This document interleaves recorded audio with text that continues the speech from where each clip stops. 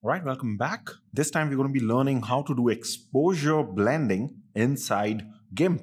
Exposure blending is no different to the high dynamic range or the HDR concept that we saw in the first edit, where we were facing a bit of trouble because of the overblown highlights and then we had less shadows. But there we tried to solve the whole issue with just one image, and we saw that with the raw image it was definitely possible.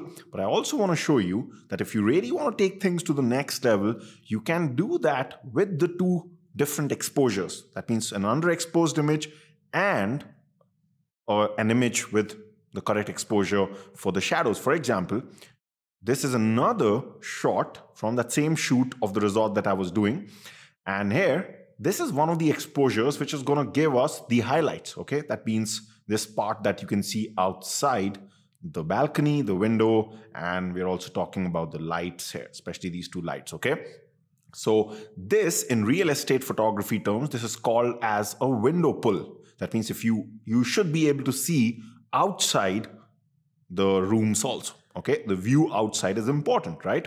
So that's called a window pull. So we will be able to achieve that. But then the problem is, if I rely on this exposure, obviously the shadows here are too dark. So that's why you take another shot like this, and that's for the shadows. And we're going to merge these two shots, because as you're going to see that even though this is a raw file that I've given you, right, you'll still find, remember the golden principle I told you, that it's easier to recover the shadows in the editing software, but it's still very tough to pull down the highlights, even though it might be a raw image. So we'll first see that. We'll just try to use this particular image to get a window pull, and it's not going to happen. Therefore, we'll need to blend it with this. So let's see how to do that in GIMP. So let's open up this particular raw image. First of all, we'll open up the overexposed one, okay, which I think is actually, for some reason, I'm not able to find this particular image. For some reason, GIMP has not really synced the new images that I put under this folder, okay? What I'm going to do is I'm just going to directly go over the folder. So what I'm going to do is I'm first of all going to drop the overexposed image, which is number 5 here. If the numbers are different, don't worry. That can happen once I release the course. Maybe I change the numbers, but the brighter one, okay, out of these two. I'm just going to drop in this because I just want to show you first that even though we have the raw image, it may not be possible to recover the highlights like we did before. So again, it's going to open this inside Darktable. I'll just close this whenever I can. And once I close this, GIMP will open this. And remember, you will get that dialog box which says convert, and it talks about the converting the color profile. I didn't get that because you do get an option there which says don't show this dialog box again. You can click on that so that next time it just opens up directly and you don't get that irritating window again and again. So I've already done that. That's why that didn't pop. Okay. So this is the image. This is a raw image. So let's just go to one of the tools here, like before, let's say shadow highlights. Try to recover this, okay? And just see. And you see it's not able to do that, even though it's a raw image, right? So not always will you be able to recover the highlights if they're so blown out. So this is where you need to blend in the exposure. So we're going to open up our second image, which is the underexposed one. We're going to just drag it here. Sometimes when I drag it here on this area, it doesn't open up the image, okay? So because I just did that, for some reason it didn't work. In that case, I just drag it here on this left where you see this. Again, this is also a raw image, and therefore it's going to open up again in Darktable. Let's just quickly close this.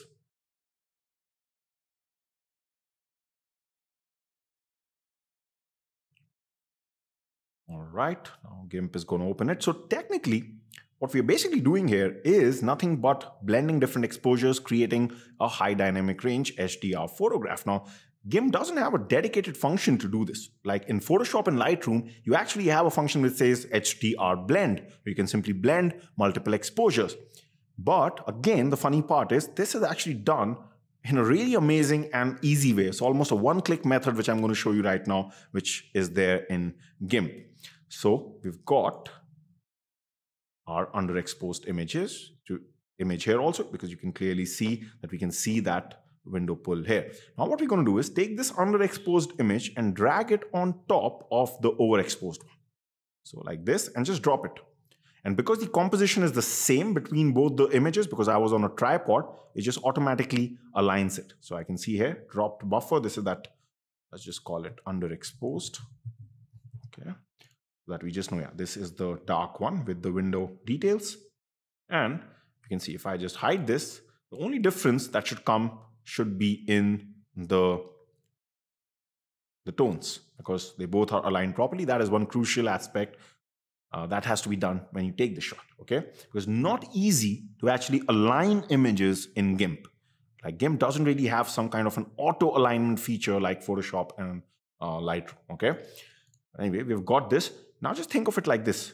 From this image, which is on top, we basically need this, the window thing, and maybe the details in the lights, right? Because if you see here, even the lights are just a bit blown out, and maybe even this part here, okay? So what we can do now, think of it like this. If we wanted to do this completely manually, you should start to think, what are we going to use? Remember, what do we do for localized things? When we want certain things, we apply a layer mask. So just see, I can put what do you think? A white layer mask will be good, or a black layer mask will be good? It'll be good if we hide this entire layer altogether and then just paint white on the areas that we want, because the whiter areas are going to be less. So it kind of makes sense to open a black layer mask, right? I can add this, take a paintbrush, use white color. As you can see, white is selected here. And then let me just increase the size of the brush a bit. Then if I start painting here on the layer mask, you can see it's revealing. It's just going to give us the window pull. In this case, the balcony pull actually. This will be the window pull. A bit on the lights here and a bit on these areas, right? So, of course, this is one way out. We can do this to get the best of both the worlds. But problem with this is it took a bit of time. It's a bit manual. This is where I want to show you a really cool function in GIMP, which is called as a luminosity mask. That's the technical term for it. GIMP calls it something different.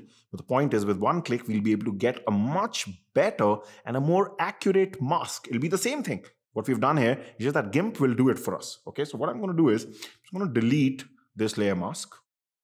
Now it's just a one-click job. Again, go to this. Well, here you get a lot of options. We've used selection before in one of the videos. You also have this option which says grayscale copy of layer. So just see what happens when I open this kind of a layer mask. So I add. Now can you see something has come up here which is a bit gray, a bit white, a bit black. What is this? This, let me show you. If I just right click on this layer mask, if I say show layer mask, you can also click on that to actually see how the black and white layer mask looks. Okay, that means how does this thumbnail actually look in full size? This is how it looks. This is nothing but GIMP actually painting white and black for you, just like we did a few moments back, but it's just doing it according to the tonal values in the image. So anything in the image that was too bright, it is painting it white because it was too bright. So think of it like this. It just automatically turns white. What does white do in a layer mask? It reveals things. That means anything that was bright in this particular shot is coming through from this particular layer, because white reveals, black conceals. Anything that was dark or in the mid-tone areas is black or near black or gray. It's kind of trying to hide it. And that's exactly what we want, right? Because we want the brighter areas like the lights, this and this. It's just that with one click, GIMP has painted this luminosity mask for you. It's called a luminosity mask because this mask has been painted according to the luminance levels. Okay, think of it like that, the brightness levels. Now, if you see before, so let me just disable show layer mask. You get that look back and you can see now this has done a much better job without us actually having to do anything. You still have manual control over it. So let's say I want more of the details coming out from these lights. I can always take my brush and paint, let's say, more white on it on this mask. So it's not like just because GIMP has given you this that you have to stick with this. You can also further paint on this if you want. So these areas, I'm just painting more of white so that this takes it completely from the top image. I don't want any of the bottom part to come when it comes to the lights. Okay. And you can see Now that we have this nice blend of two exposures, what we can do is we can again use that neat little trick, which is, remember, if we are seeing something that we like, we can actually turn it into a new layer. So we just right click, use this trick before, new from visible, and we get this, both the things merged, stamped onto a brand new layer, and let's say we can call it merged. Don't even need to do that. But now the best part is, now we can go ahead and do our stuff. So we can go to colors, shadow highlights. Now you will be able to see, it'll be able to recover those highlights much better. Why? Because that detail is now coming from another image. So what we are working with now is a blend of two images. So we have way more details to work with. Therefore, it'll be able to do this job. So I can even really go a bit loud and you can start to see the beautiful greens and these huts outside here. Similarly, I also have a lot of details in the shadows. I can increase the shadows and get the best of both the worlds. So instead of settling for what we started off with this bright exposure, get a nice shot which has a blend of both. Also, I like to use this trick often, not for all the things, but sometimes just for lights, because lights can be a bit of an issue. So let me just quickly show you before I end this video. There are two more images that we have. So let me just drag both of them onto GIMP here. And like I said, sometimes it doesn't work on that part. So just open it here. Okay. Now we have two, and this time these are just JPEG images. Just want to show you that it works on JPEG images also. So you've got this, where the lights are good, but underexposed. And oftentimes, you're going to see that the lights are going to get blown out, right? On the normal exposure. So no problem. Drag the underexposed image on top. Hopefully, if you've used a tripod like I did here, it's just going to align perfectly well, like this. Just a one-click job. Open up grayscale copy of layer and just compare it with the original. Yeah, this time it's a much more subtle change, but can you see it really helps on those overblown lights? If you had a darker exposure than what I had, it would even be better. But just quickly wanted to show you that sometimes it can be used for small things also, and then you can use this as a base to work with things forward. So this is how exposure blending works in GIMP. I hope you liked it. I'll see you in the next edit.